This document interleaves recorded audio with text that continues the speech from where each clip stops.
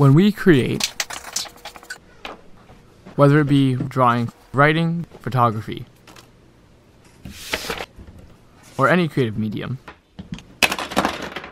we reflect small measures of God's creative nature.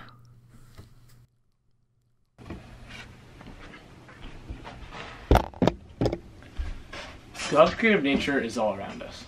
We have the ability to create because we are made in the image of a God who takes pleasure in creation.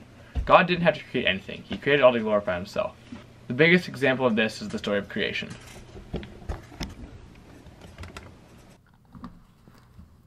In the beginning, God created the heavens and the earth. Now the earth was formless and empty. God said, "Let there be light." There was evening and there was morning.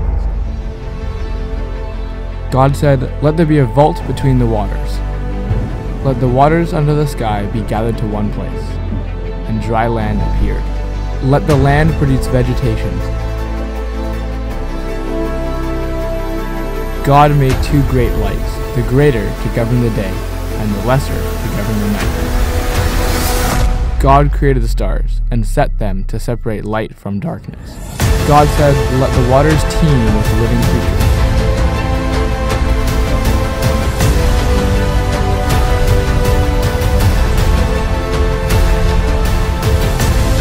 And let birds fly above the earth. God said, "Let the land produce living creatures according to their kinds."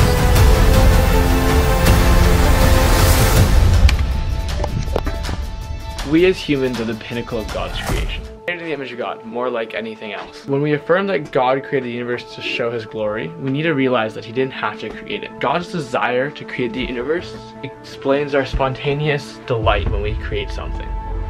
Whenever we're creating, whether it's writing or drawing or making videos, the creative aspect of us enjoys that.